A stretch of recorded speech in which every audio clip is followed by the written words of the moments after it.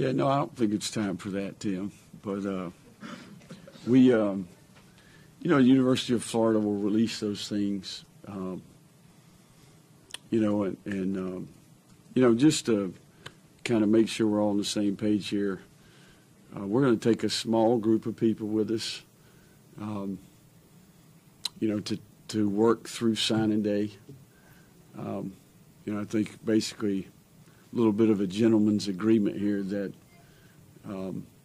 it's important to our team and our players, our administration, to get through signing day, to get, the banquets tomorrow, signing day, the bowl game, right?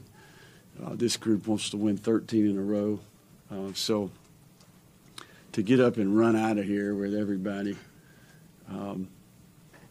would not be the right thing to do. So we're going to take a very small group.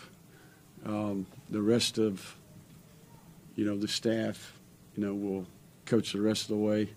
And then after signing day's over, we'll start working on really assembling the rest of the organization. So that's the approach we'll take.